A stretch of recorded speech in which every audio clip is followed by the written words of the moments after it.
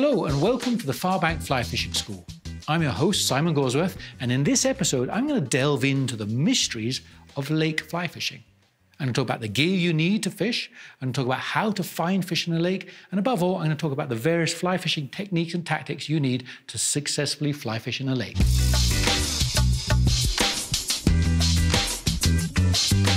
Before we go down to the water or go fly fishing in a lake, let's just talk about a couple of things I think is really important. Your safety and the licensing. Got to be licensed. So with safety, I would always suggest that you fly fish with a hat on. That means if you hook your head, well, way easier and less pain to take the hook out of your hat than your head. That can happen frequently, so I would suggest you wear a hat. Probably more important, I would suggest you have some kind of eyewear. Sunglasses help in bright days. These are polarized glasses. I like polarized glasses. They actually cut the glare out and help you see fish swimming around. So polarized sunglasses are a better option than just regular glasses. But either way, I would suggest you have some kind of cover over your eyes. And then if you're a beginner or if you're perhaps teaching a novice fly fisher, what I would strongly advise is that you fish a fly that either has no barb on it, which you can buy, or if you have barbs, you can crimp them down with a pair of forceps and just flatten that barb. And that way, should your buddy who you're teaching, or should you, being a novice, hook somebody, it comes out of the skin a lot easier with a lot less pain and ripping, comes out of your clothing easier, and perhaps above all, if you're into catch and release and you put fish back in the water, it comes out of the fish's mouth way easier without ripping its mouth apart. So barbless hooks are probably a good choice, certainly a safe choice for a novice fly fisher. And before you go fly fishing, make sure you've got yourself a fly fishing license that's applicable to the state and the time you're fishing. That's really important. You've got to have a license to fish. Make sure you've read the regulations for where you're going to fish. Some places allow 2 flies, some places allow 5 flies. So whatever the regulations are, make sure you understand the regulations of the fishery before you go fly fishing, and make sure you got your license, and just make sure you're going to be safe when you're out there. Now let's talk about fly fishing in a lake.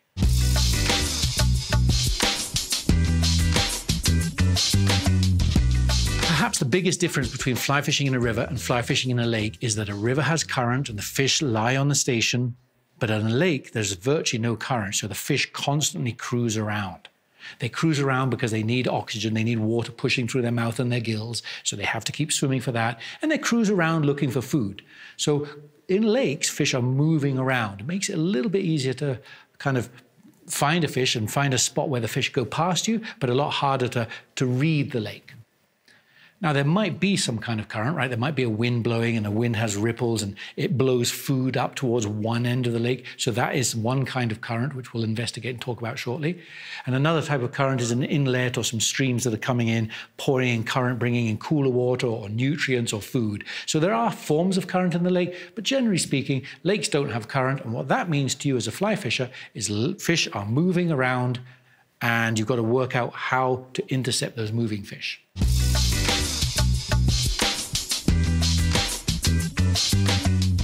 Once you've learned how to read a lake, how to fish, where to fish a lake, and you cast your fly out and all things happen right and you catch a fish, well, what are you going to catch out there? What are the fish you're likely to catch in a lake? And how do you identify them? How do you tell your buddy you caught a rainbow trout, not a brown trout? So let's tell you just briefly and show you some of the different trout you're likely to catch in a lake so you can identify them. The most common trout you'll catch in a lake is called a rainbow trout. A rainbow trout is identifiable. It's a fairly big fish, generally speaking. They're the largest of the trout species. They have a silvery flank to them with a darker top section and a magenta-y, reddish, purplish hue on the sides of the flanks. Those hues are the giveaway that they're a rainbow trout, this kind of reddish color. So that's a very important thing to look out for. Also on the sides, the fish are going to have little black spots. And they're not really a spot as in a round thing. They're more of a freckle, more of a kind of irregular shaped thing. And rainbow trout have freckles on the body, on the fins, particularly have them on the tail. That's a really good telltale sign to look for them on the tail. So you're looking for a silvery color fish with purple hues to the side and these freckles on the body and on the tail. And a similar fish to the rainbow trout, same family, it's called a cutthroat trout. It's going to kind of look like a rainbow trout, but it's going to be generally a little bit smaller. The cutthroats tend not to get so big as rainbows. But the two big factors that identify a cutthroat over a rainbow is that, first of all, the sides of the cutthroats are a little bit more yellow than silver, generally speaking. But the biggest giveaway is when you flip the fish upside down and look under its chin. And under its chin, there are two orange marks that give it away as a cutthroat, hence the name, cutthroat.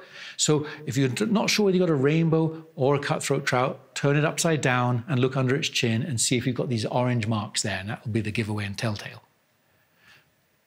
Another trout a lot of people target and love is what's called a brown trout. A brown trout is usually a golden color, much more golden than silver. And a brown trout has round spots, not freckles. They're much more circular than kind of haphazard. And these round spots tend to be black. Some brown trout, the really pretty brown trout, have red spots as well, but they tend to be, certainly you'll have black spots, much more circular. And again, really the thing you're looking for there is you'll want to look at the tail, and brown trout won't have any spots on the tail. So you just want to look for those round spots on the body and these golden flanks, and that's a good sign that that's a brown trout. And then the last one that you're likely to catch in a lake in the trout family is called a brook trout. Brook trouts are stunning jewels. They're such a pretty trout. And their flanks, they tend to be more of a darker color, more of a greenish color, a dark, dark green color. That's the canvas that somebody's painted these jewels on. And brook trout can have red spots and white spots and yellow spots. And they're just the most beautiful of all the trout, I think, when you look at them. So you can see here what this brook trout looks like. Isn't that an absolute jewel? So those really are your 4 core trout that you're likely to catch on lakes, hopefully giving you a little clue so that if you do catch a fish, you know exactly what it is. Now, to catch a fish, you're going to have to find out where they are. And as I said, in lakes, fish swim around. So you've got to be able to read a lake. That's what it's called, read a lake. So you've got to understand where fish go and why they go. And it's all about features. So let's talk about some of the features you're likely to find on a lake and things you want to look for when you arrive at a lake for the first time.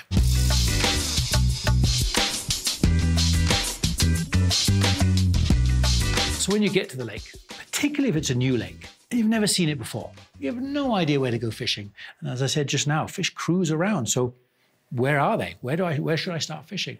Well, this is where what's called reading the lake comes into play. And reading the lake is basically looking at features and things that give you a clue as to where fish will be.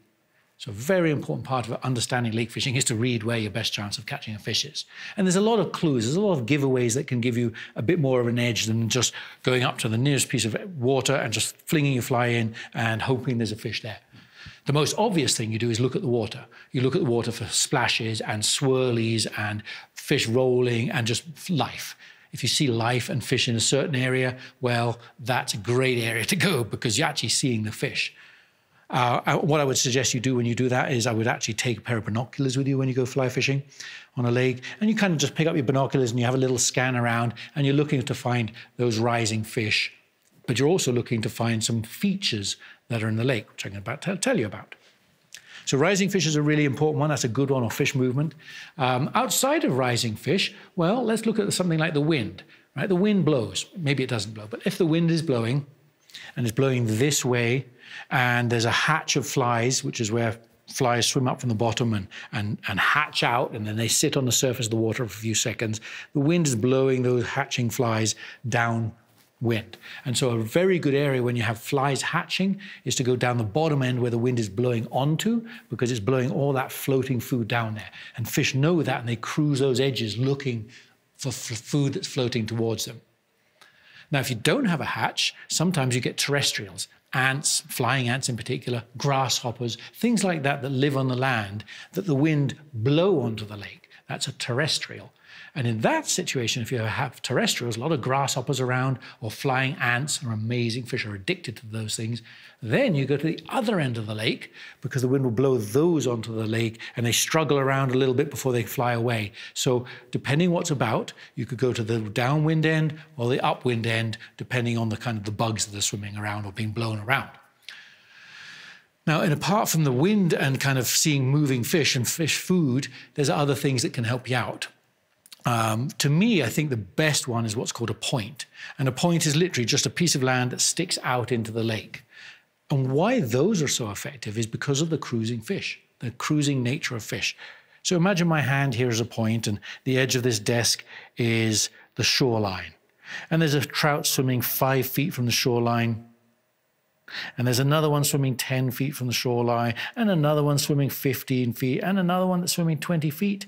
Well, all of these fish, when they hit the point, are going to start swimming around the point. Even this 5-foot one is going to swim around the point here.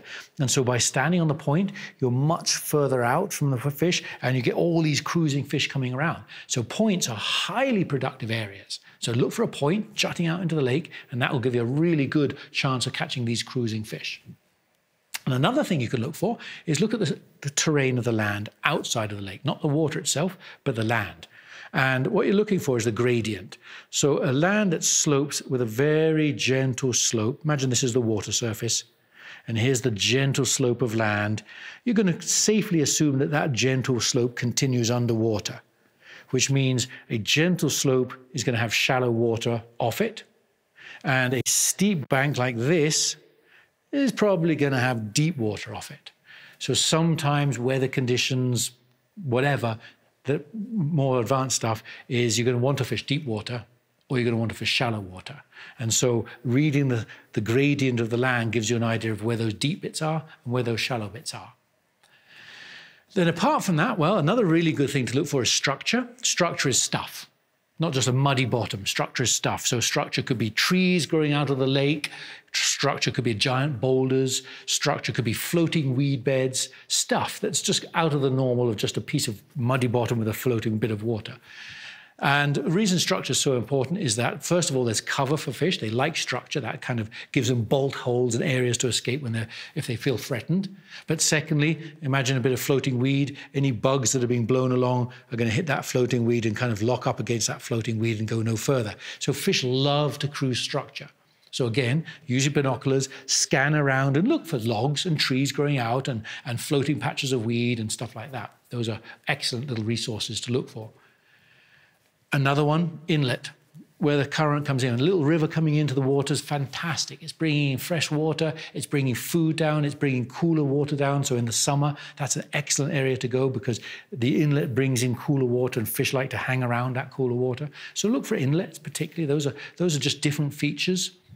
And really, there's probably not much more to it than that.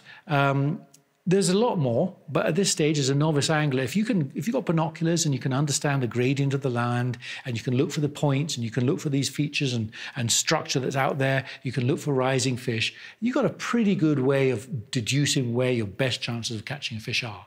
And gradually, as you become a better fly fisher, you're going to start looking at the subtler things like bubble lines and calm wind lanes and the edges of ripple and calm, things that are more nuanced, but will give you a bit more advantage in there. And that really is how to read a lake. So once you've worked out how to read a lake and roughly where you're going to fish, now you've got to decide how to fish that lake.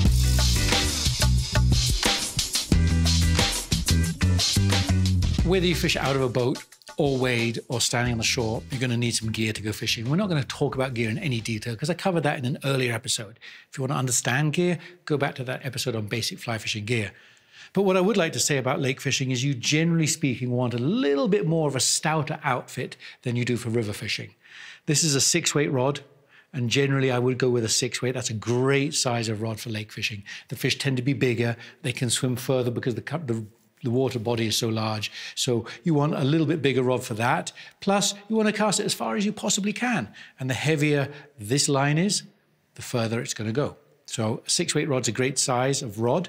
And I would also probably lengthen the rod beyond the standard 9 foot, because in lake fishing, again, distance is everything. You want to make long, long casts, and you want to make sure that you have a high back cast, because there's always going to be grass behind you, unless you're in a boat, but there's always going to be grass behind you. There's going to be banks that rise behind you. So you want a nice long rod that gives you a high back cast and clears that stuff behind you and gets your line out there. So 9'6", maybe even a 10-foot rod for a 6-weight line is about the best lake outfit in terms of a rod you get. And obviously you have your reel on the end of the rod. That's a nice 6-weight reel. And our standard floating line is probably your go-to line. And with that outfit, I would say you can probably fish successfully maybe 50% of the time. What will take it to more of an 80 or an 85% of the time is you've got to have different densities of line. And again, I'm not going to go into the details of these lines because I covered those in that earlier episode on gear. But the other lines I would suggest you have as a lake angler to have success, the second line I would get is a line called an intermediate.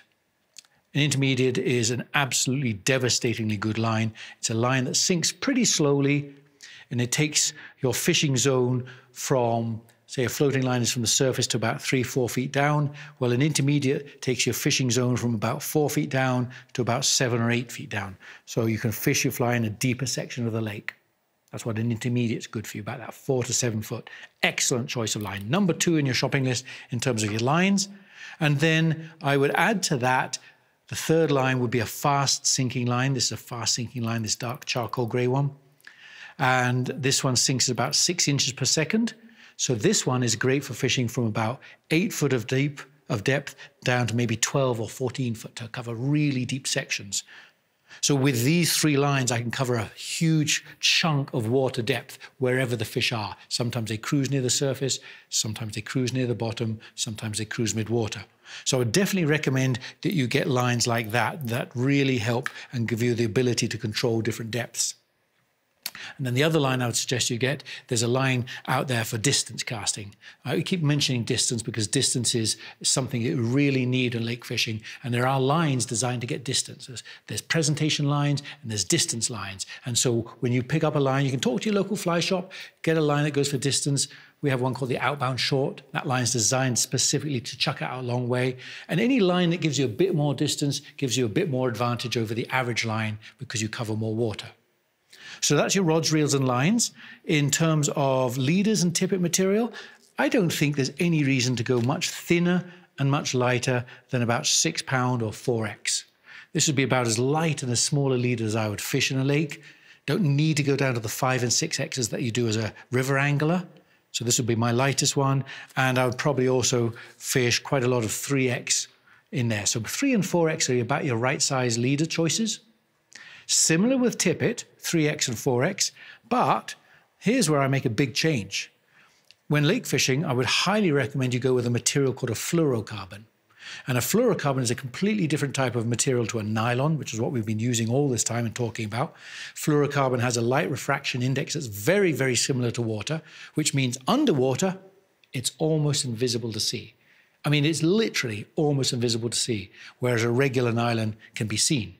That's the biggest advantage fluorocarbons have, is that underwater they are virtually impossible to see. And many times when you're fishing lakes, you're fishing calm, clear lakes and fish are cruising around and you need yourself a little extra edge. So I would definitely get some fluorocarbons to successfully fish out on a lake. And then the last thing we're going to discuss are flies. As we go into the fishing techniques, I'm going to tell you how to fish these flies and kind of observations about flies. But I just want to run through some basics about flies. This is a selection of flies I keep with me when I'm lake fishing. What I have here on this panel, these are all flies called chironomids or midge pupas, or in the UK they're called buzzers. What they are imitations of the larva and the pupa of a midge. Midge lays its eggs sink to the bottom, hatch out in the mud, and when it's time to come alive, those midges turn into pupas, and those pupas squiggle and wiggle and squiggle and wiggle and move their way up to the surface, and they're highly vulnerable to trout. So having a midge pupa, a chironomid, a buzzer in your fishing selection is essential as a lake angler, as is having a selection of nymphs. Nymphs are a similar stage of a different family of flies. They lay eggs, these eggs hatch into nymphs, the nymphs live on the bottom, and again, when it's time for them to become an adult, those nymphs swim up to the surface and then crawl out of their skin, leave the skin and become an adult. So fish love nymphs. They feed on nymphs when the nymphs are swimming up. So you definitely want a selection of nymphs with you. And when the flies do hatch out and sit on the surface of the water, that's what's called a dry fly. A dry fly floats on the water. You watch a dry fly sitting on the water. You'll see fish feeding on dry flies naturally. And when you see these heads coming up or swirls, that's indicative of fish that are feeding on these surface flies. So when you see that, that's when you put on a dry fly and fish your dry fly. And all these are your imitative patterns that you fish when fish are feeding. And sometimes they don't feed. And when they don't feed, you've got to annoy them. And that's where what's called a streamer comes in. And this is my selection of streamers. I've got some horrendously gaudy things. I've got some big, long things. I've got some purple things. I've got some little things. I've just got an array of flies. And not many of them look like anything real. In fact, if that was flying around, I would run as fast as possible because it looks dangerous and angry. So I wouldn't want any of those flying around. The idea of streamers is that you're going to annoy fish. And again, we're going to go into details about how to fish these shortly. But what I wanted to do is show you the kind of an outfit that you need. Make sure you've got some chironomids, midge pupas, make sure you've got some nymphs, make sure you've got some dry flies, make sure you've got some streamers, and you've got a really well-rounded selection of flies for when you go on the water. And you can do my way, you can kind of buy flies or tie flies and gradually over the course of time build up and get a huge array of flies. But when you're starting and you want to get into lake fishing the first few times, what I would suggest you do is you get an assortment of flies, pre-made, pre-packaged, pre-selected for you. This is one that Rio puts out called a streamer assortment. It's just a selection of flies, of all the popular flies that fish like. There's a stillwater assortment, which actually is probably better than this, because in the stillwater assortment, there's nymphs and there's dry flies, and then there's those deadly chironomids as well as streamers. But by getting yourself an assortment, that way you've really got a selection of the most effective flies for lakes. I would probably get 3 boxes of these, so I've got a couple of spare flies in case I lose them. And that way you don't really need to start building these big, massive collections as a beginner. As a beginner, you just want to keep it simple. And this is about as simple as you can get. And then the last thing I would suggest you do that's slightly different from the river angler to the lake angler is you get yourself a net that's got a nice long handle. Look at that, beautiful long handle. And the reason for that is a lot of the time when you're lake fishing, you're going to be in the boat, or you might be standing on a high bank, and when you've got a fish on the end and you're trying to net that fish is a long way from you. So if you've got a nice long handled net, you can kind of really extend down and reach a lot further with a long handled net than you can with a short handled river style net. So if you really get into lake fishing, make sure you've got a nice long handled net, and that will cover it. And really, that's about all there is to gear. As I said, you want to make sure you've got a 6-weight outfit. I would certainly have your floater and intermediate and your fast sinking line. Get some fluorocarbons, get a selection of dry flies, a selection of nymphs, a selection of chironomids, a selection of streamers, and you are good to go fishing. So guess what? Let's get out of the studio. Let's go down to the lake and show you all about how you fly fish in a lake.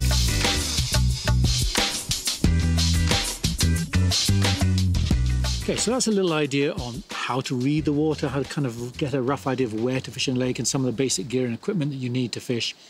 And now I'm going to just show you a couple of the real basic casts you need.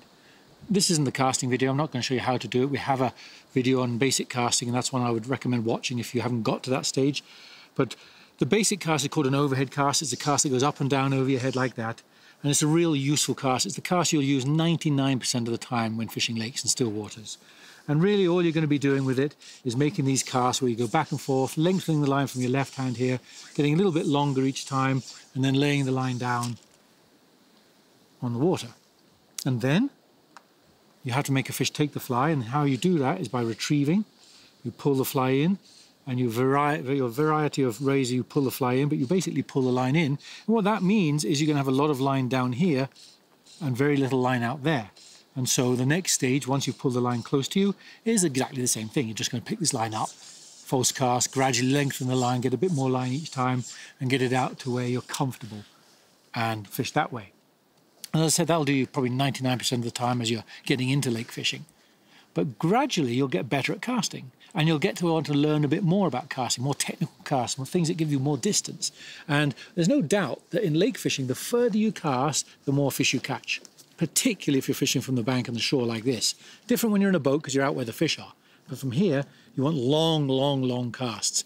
And there's a technique called the double haul. And again, I'm going to show you it.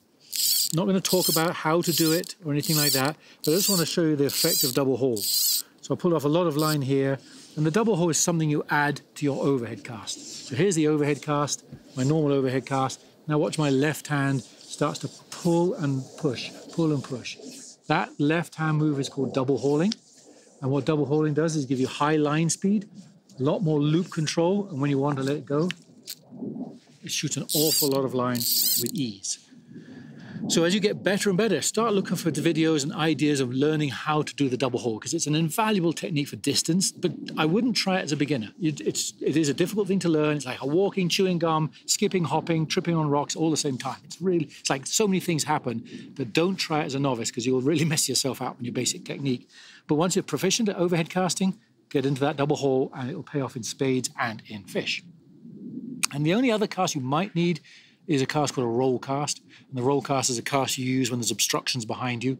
If there's a tree behind you, you physically can't do an overhead cast. So let me go and find you a little spot somewhere on this lake where there's this back obstruction behind me, stopping me doing the cast, and I'll show you what the roll cast does. And then you'll have all the tools to be a successful lake angler.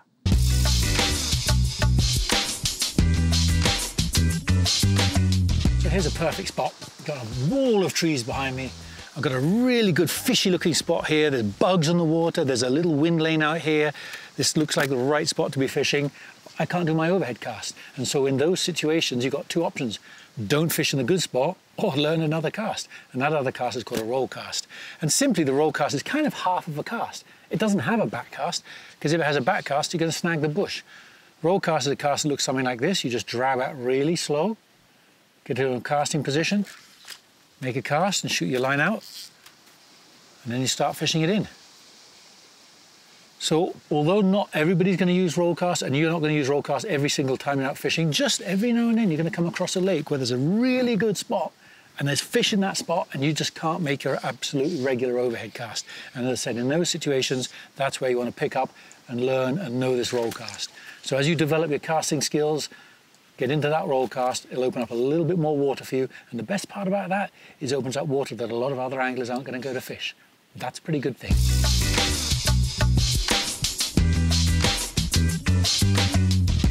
As I talked about when we were doing the basic overhead cast and just showing you that, once your fly's out there, that's not the battle. It might be a little technical battle to get it out there. That's what your casting skills are all about. But then the battle becomes, how do you get a fish to take your fly? And that's all in what you do, what's called the retrieve, the pulling in of the line. There's numerous ways to do it, and it all depends on what you're fishing. There's flies called streamers, and there's flies called nymphs, there's chironomids, there's dry flies. There's a whole range of fishing patterns that you would fish to catch something, and that is influenced by how you retrieve it. So essentially, one of the most important things is you want to keep the line under your finger or your casting hand. If you're left-handed, you're going to keep it under your finger here. If you're right-handed, you're going to keep it under your finger here. You do want to keep your rod tip fairly low. A low rod is much more sensitive. You'll feel grabs that way and you'll have much more effective retrieves with your low rod than a raised rod. And then usually you want to pull from this finger down like this with whatever retrieve it is you're going to do.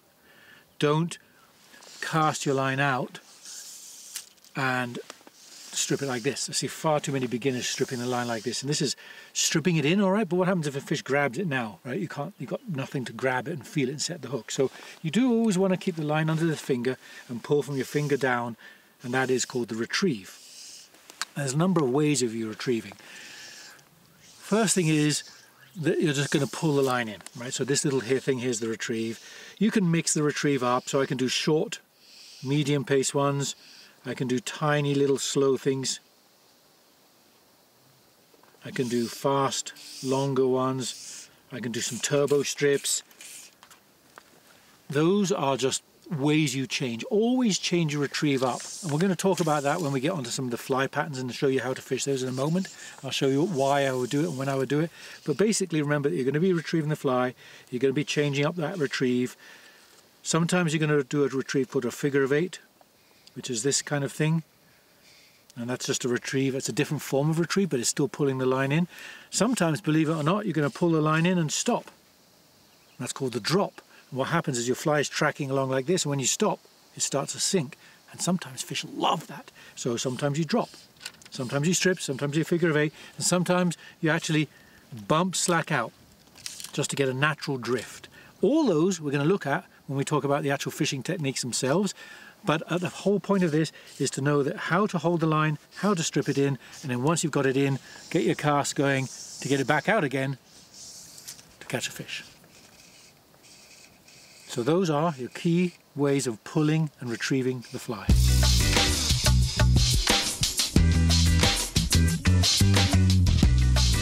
one of the easiest ways of fishing a lake, a no-brainer really, is streamer fishing.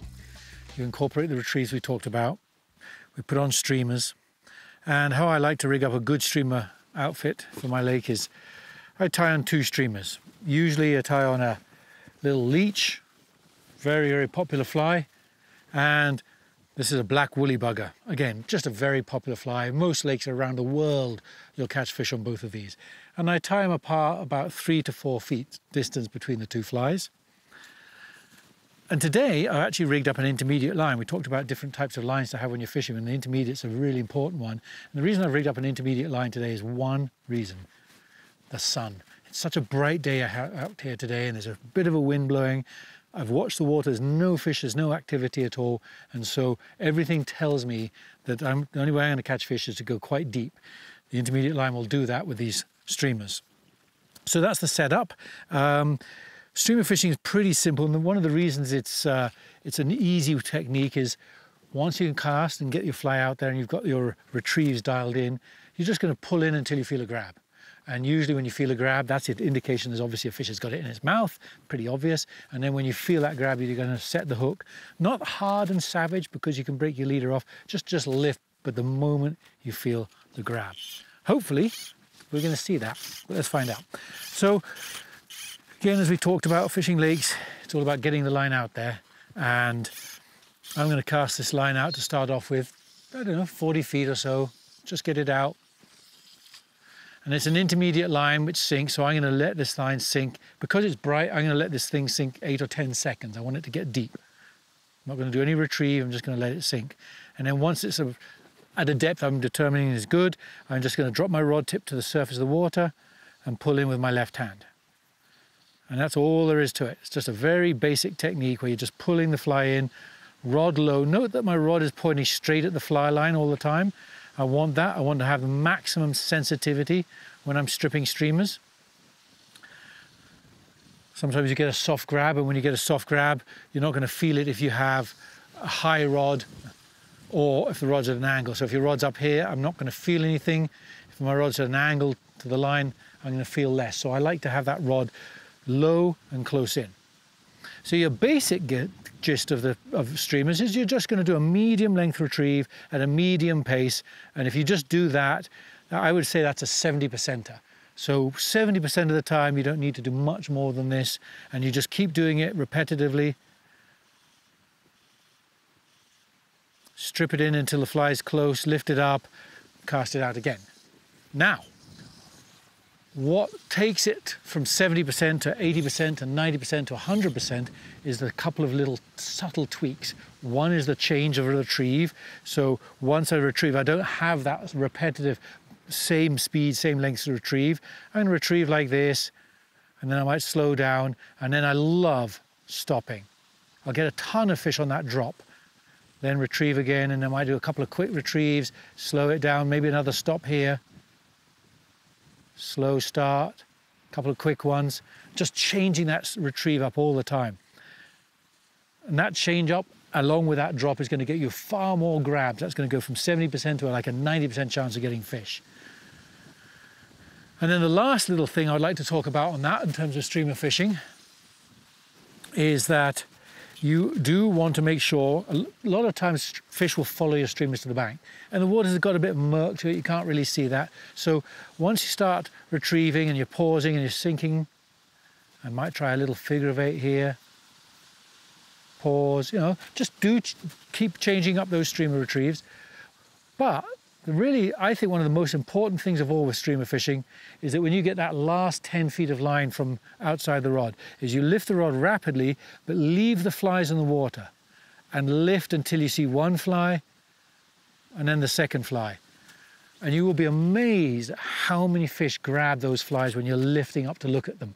And it's because fish will follow your flies plenty of times, and you don't know it, right? They're underwater, so you can't see that happening, but they're following your flies. But the lift that you give makes those flies rise to the surface, and the fish think those flies escape it, getting away. So they surge forward and grab them.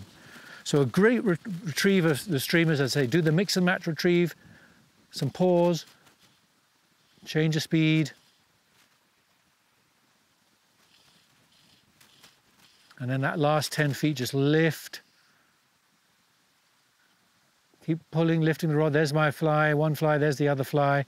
Nothing took it, so I'm going to cast out again. I think you'll be far more effective with that variety of retrieves and also that lifting carefully to watch your flies than just doing the 70%er all the time.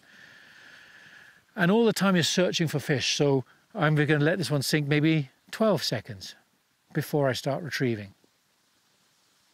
It's going to be quite a bit deeper as a result, so I'm covering a different depth now by having that longer pause. Same retrieve, same change up. And so really streamer fishing is about that. You just mix up your retrieves, you mix up how long you let it pause, you make sure you retrieve the fly all the way to the bank, and then you lift your rod until you can see the flies. And you keep doing that, and with those techniques and skills, you're probably, as I said, about a 90%, 95% chance of catching a fish with streamers.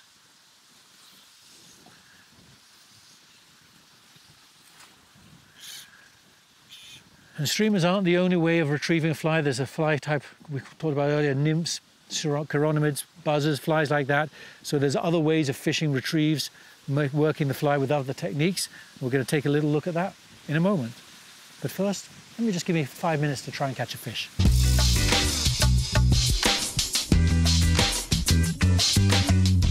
Wireless streamer fishing is probably the simplest way of fishing because you just chuck it out, you pull it in, you get a grab. You don't get a grab. The dry fly is probably the most fun, certainly in my book.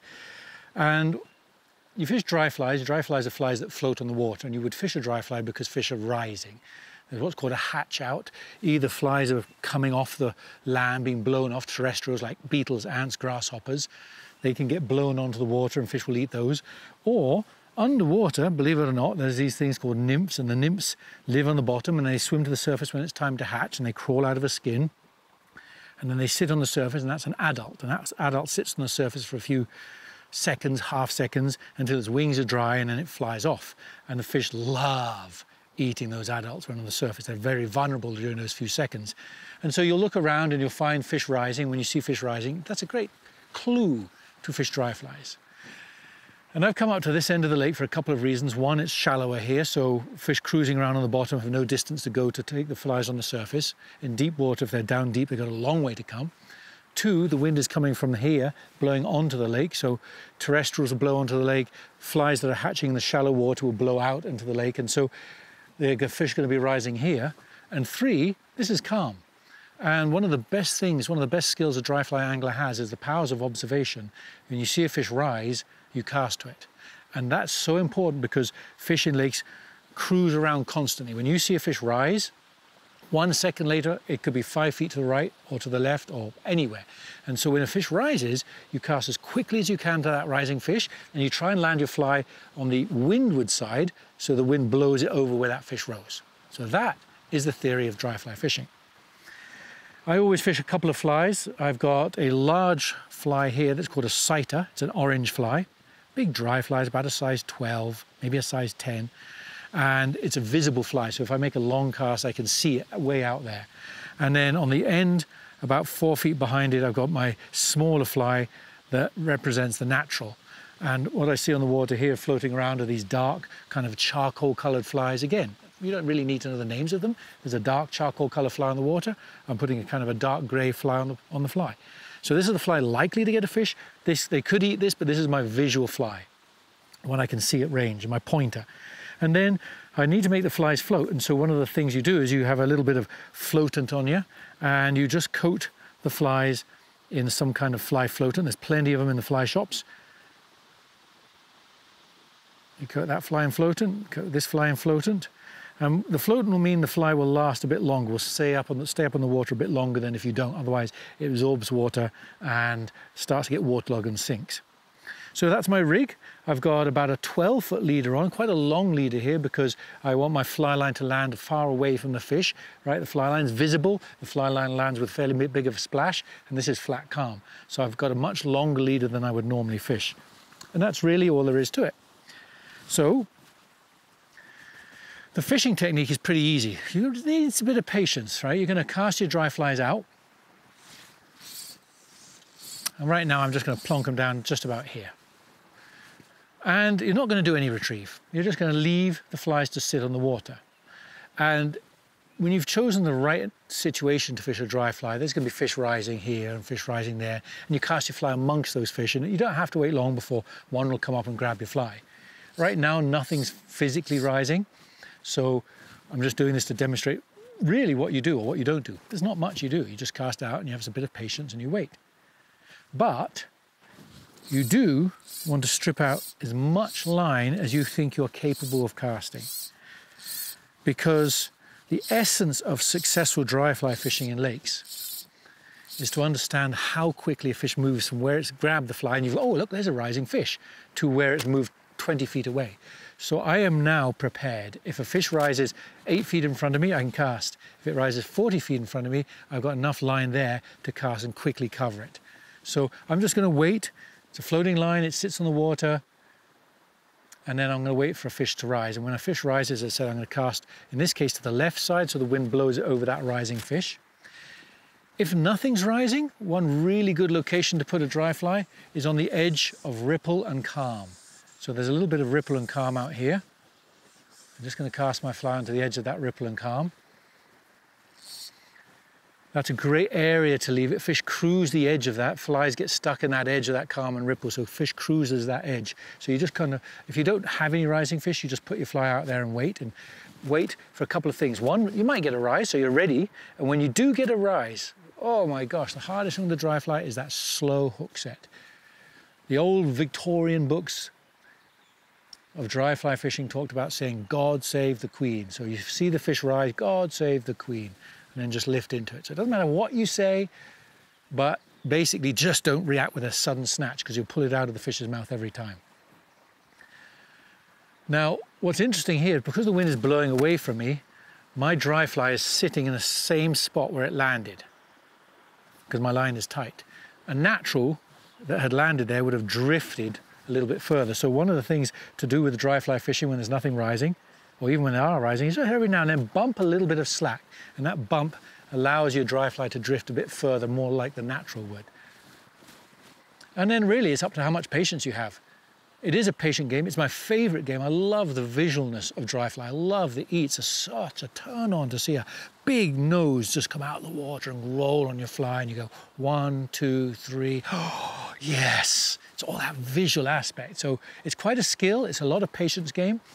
Right now, there's nothing rising. Of course, it's just typical because we've got the camera on. We're all rising just now. But that is the essence of dry fly fishing. And then when you've got to a point where you're bored enough or your fly has gone out far enough, then just you can work the fly and you can pull it in little twitches. Sometimes the fish will take your fly being retrieved underwater. Oh, there's a rise. So a fish just rose to my left. So I'm going to pick up, cast quickly, lay it as close to that fish as I can. Oh, come on. So I know my fly is within feet of a happy feeding fish. And that's the importance of being ready to any rising fish. You cover it when you see it rise. Oh, he's risen again. He's a little further out from me now. Didn't quite have enough line pulled off, but I'm close. I'm within 1.5 feet of it. Come on. He did. Oh my gosh, he's another 3 feet further. He's playing. He's moving away from me. Little sod. But I'm just going to wait there. He probably will come back. Again, fish have this path, the cruising path. So really, that's the essence of your dry fly fishing. All right, fish a couple of dries. If you're a good enough caster, do fish 2. I think you get a better chance with 2 true dries. Make sure you coat them in floatant. Make sure you look for naturals like these floating around. There's a whole pile of naturals just being blown off. That's what the fish are looking for. I've tried to imitate one of those naturals. Cast a rising fish. Make sure you feed a little bit of slack so it drifts naturally. And for goodness sake, when a fish eats that fly, don't snatch, which you will if you're a beginner, because everyone does. I did, everyone does. Remember, it's just a slow lift. And that, in a nutshell, is dry fly fishing on a lake. So I'm going to shut up and just concentrate on trying to catch a fish on the dry fly, because one has just risen right there.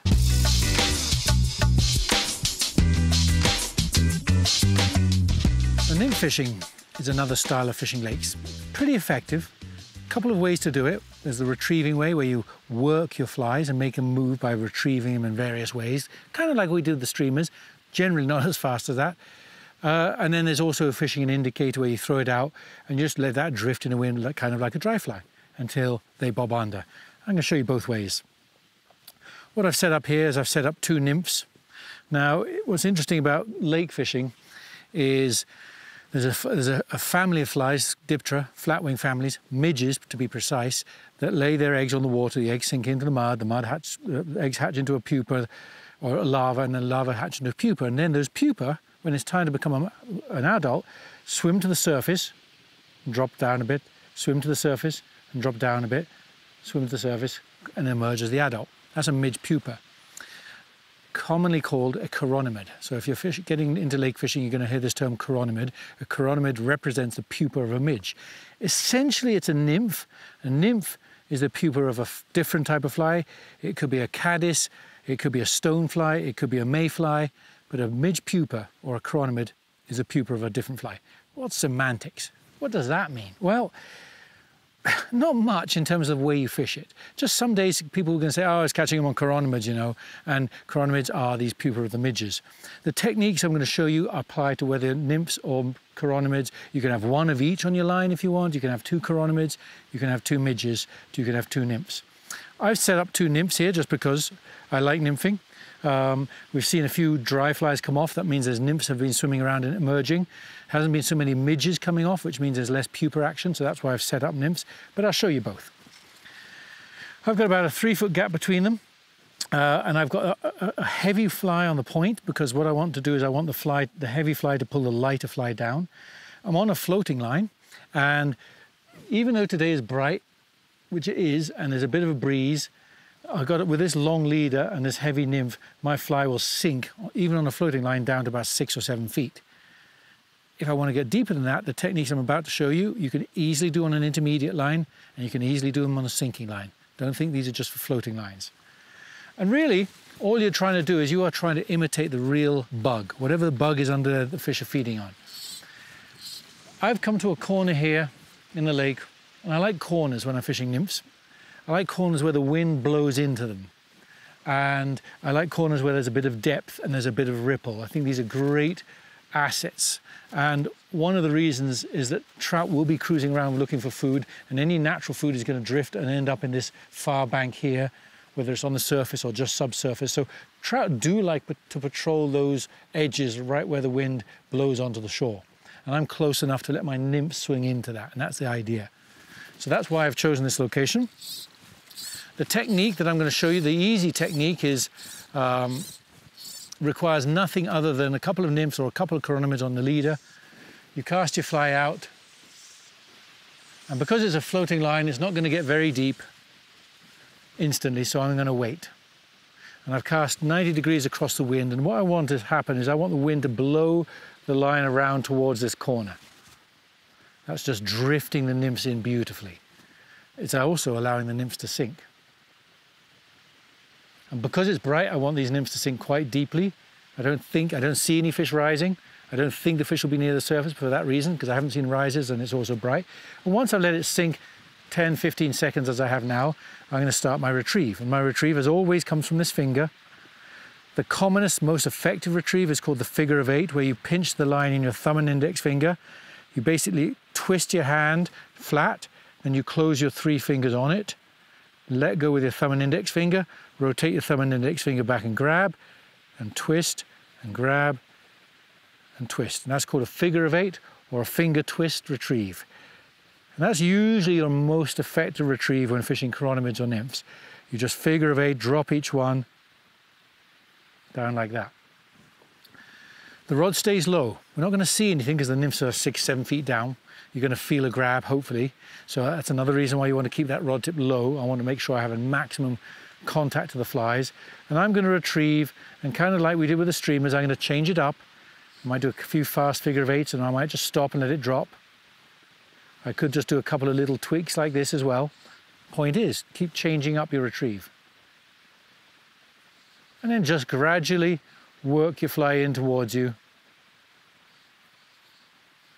And the reason I like this technique is that I'm doing something all the time. This one I'm retrieving, I'm working the fly, I'm my skill is imparting the movement into the fly, which is attracting the fish. So if I get a grab doing this, I feel like I've earned it. That's why I like fishing nymphs and chironomids with this retrieval method. And then the same as we did with the streamers, once you've got that last 5 or 6 feet, don't cast it out, just lift slowly, lift until you can see your flies and that nothing's following them, and then make your cast out again. And this time I'm going to make a cast a few feet to the right and just do the same process.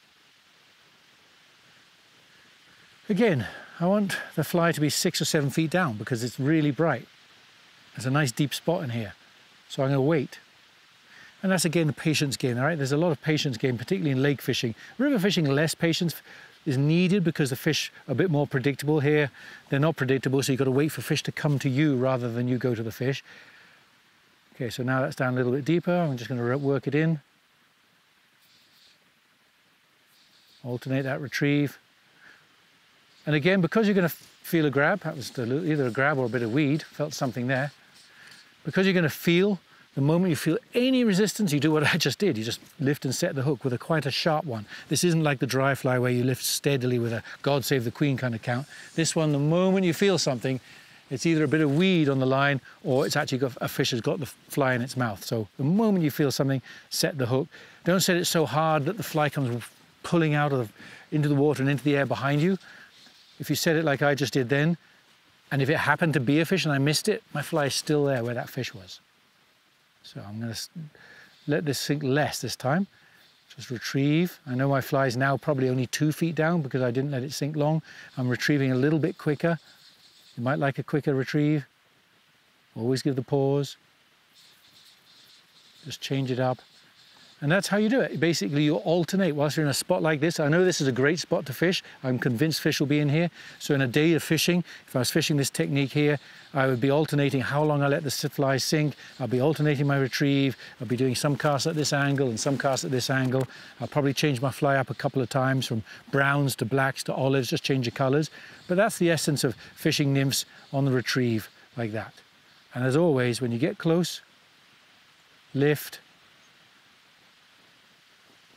nothing following, cast again.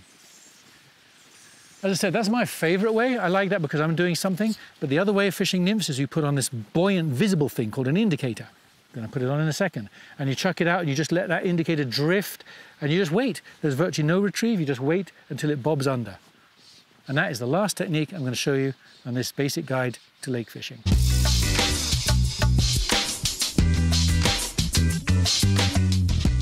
The other way of fishing the nymph stroke chironomid is with an indicator. Here's an indicator, great big float, big strike indicator, bobber, you can call it whatever you like, but it's a brightly visible, highly buoyant thing that chuck out in the water and it floats around, bobs, and when it goes underwater it's because a fish has eaten your fly and you set the hook. What I've set up here is what's important about fishing the indicator is a couple of things. First of all, the depth. I have set the distance from my indicator to my point fly, the heavy fly on the front end, here to be about 6 feet. That's because I've got a deep bay here. Just looking at the gradient of the water here, the way it goes in and the bank, it looks like the water's going to be 6, 7, 8 feet deep there. So I want my nymph to be near the bottom. And then about 3 feet from that, mid-water in other words, I have a second fly tied on. So I'm going to cover 2 different depths, and my indicator is the thing I watch. And you won't feel any grabs with this one, very rarely, but you'll see your indicator bob. And what's important about fishing under an indicator is that the fly line hangs directly underneath it. You don't want it sinking slowly. And so as a result of that, there's a couple of options. The one I prefer is to use a fly with a heavy bead on the front end at the very end. That bead is heavy, it sinks, it pulls the nymph down, it makes this other nymph sink quickly so I can get down deep really quickly. If you don't have heavy flies or heavy nymphs or heavy chironomids, then a lot of anglers take a little bit of split shot and crimp split shot on the leader close to that fly and that gets it down. It doesn't matter which, but what's important, especially when you've got 6 feet between your indicator and your fly, is that you use a weighted something, fly or piece of weight, to get those flies down. And this is kind of like the dry fly fishing, and it's visual and it's the patience game. There's not a lot of retrieve, if any. You're going to cast your gear out, your rig out. You're going to let it sink, and as I watch it, I can see that the leader is floating behind the indicator, and gradually it's sinking. Part of the leader is sinking, running back, and that means that nymph, in this case the chironomid, is sinking down nicely and deeply. And now the entire leader has disappeared. I don't see the leader behind the indicator, so I know it's underwater and almost vertical. And what I want is obviously a drift. I want that thing to be natural. And so just like we talked about in the dry fly, if I see the line is tight between me and the visual, in this case the indicator, I'm just going to pull off a little bit of slack, just bump a little bit of slack, and that allows it to drift out a little bit. This one, as I said, you don't see anything except the indicator bob down. You don't see a swirl, you don't feel a grab, so your eyes are all the time on the indicator. And the moment it bobs under, or sometimes it just twitches sideways. Sometimes the fish doesn't go down with it, it just pulls the fly and you see your indicator move to the side. So when you see your indicator do something completely different, assume it's a fish and set the hook. And that is an instantaneous strike, not like the God Save the Queen of the dry fly. If that bobbed, I would go, do a quick set like that. And that's it. This is the patience thing, right? So some people aren't into this style of fishing because it can be mundane. You cast this out and you might wait an hour doing nothing, except maybe cast it here and cast it there. But one thing's for certain, if you know what the depth is and you've set your depth right and you've set your indicator right and those weighted nymphs or chironomids on there, you wait long enough, that indicator will bob down and you'll have a fish in the end. So now it's the patience game. And really, those are just the quickest, simplest ways to fish a lake, right? A little summary of the ways I would fish a lake. I haven't gone into any detail with these. I just want to give you outlines. This is a basic video for fly fishing, and I just wanted to just the basics of it. We can go into more detail. You can find out more detail about these from your local fly shop, online, other videos and stuff like that. But really, when you get to the lake, you've got to read the water, get an idea where the fish are. You obviously got to have the right amount of gear. It's worth working on your retrieve, so you've got an understanding of all the subtleties of the retrieve. And then just pay attention. If fish rise, fish a dry fly. If they're not rising, you can fish a nymph and an indicator. You can work your nymph, or you can fish a sinking line and fish streamers. And as you play around throughout the day, you're going to find techniques that catch fish for you, techniques that ring your bell because you enjoy them, and techniques that are pretty mundane and you don't enjoy them. And just get out in the water, keep fishing, and you'll catch plenty of fish. The more you fish, the more you'll catch, and the better you'll get, and the more fun you'll have. And that's what this is all about.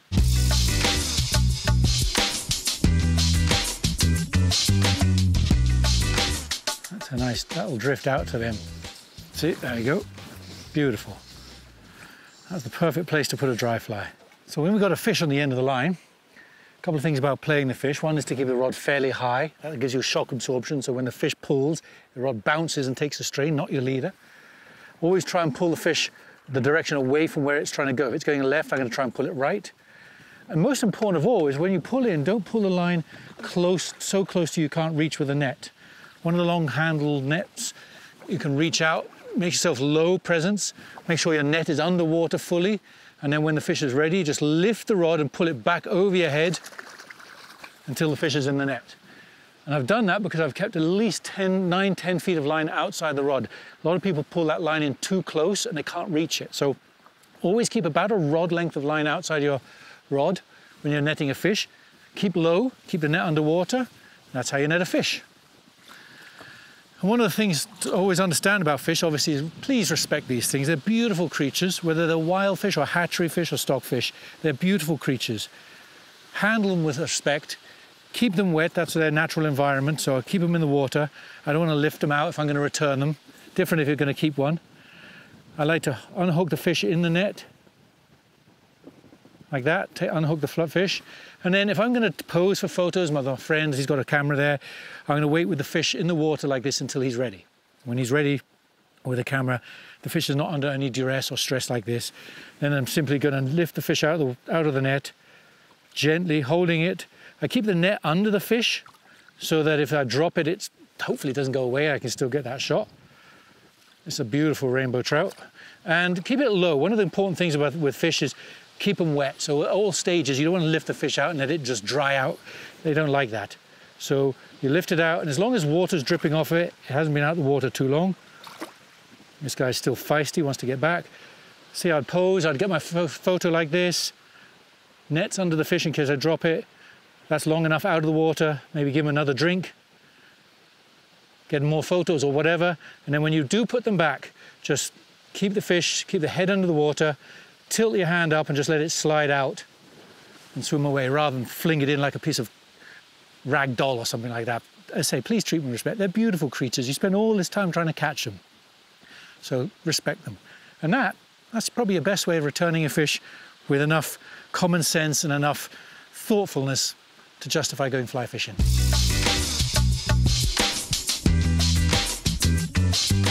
So there you have it, a simple guide to fly fishing in a lake. In this episode, I covered how to find fish in a lake, the kind of gear you need to fly fish in a lake, and above all, the techniques and tactics that can give you confidence to go out and fly fish a lake and catch fish.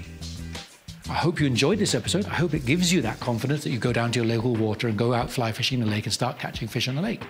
And whether you fish a river or a lake, please remember, respect the environment. Leave no trace of you being there on the water.